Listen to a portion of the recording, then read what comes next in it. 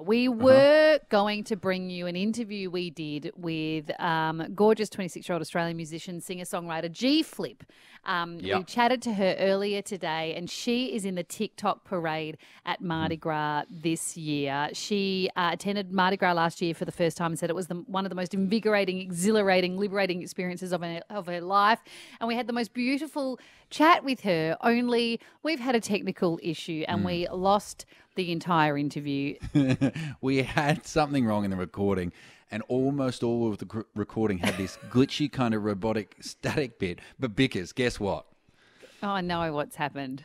The beginning bit was fine, wasn't it? I have been able to salvage the only bit of the interview we could salvage. And Chief, if you're listening, thank you for being so generous and so lovely. We're sorry for being so unprofessional. But the great news for everyone is I could salvage about 10 seconds of the interview only. And it was, once again, another display of Carrie Bickmore's electric chemistry with our guest.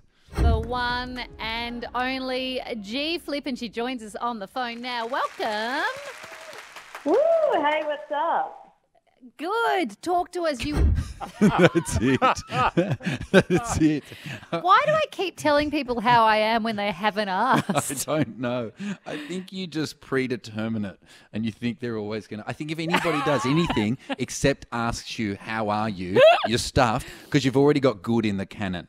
What should I have responded to when someone says, what's up? I just don't chat. My friends and I don't say, what's up? So I didn't have any gear. You could have said anything. You could have said, not much. You could have said Good. heaps. You could have said, I'll know that for next time. But also, you could have just gone, good. which I think worked fine.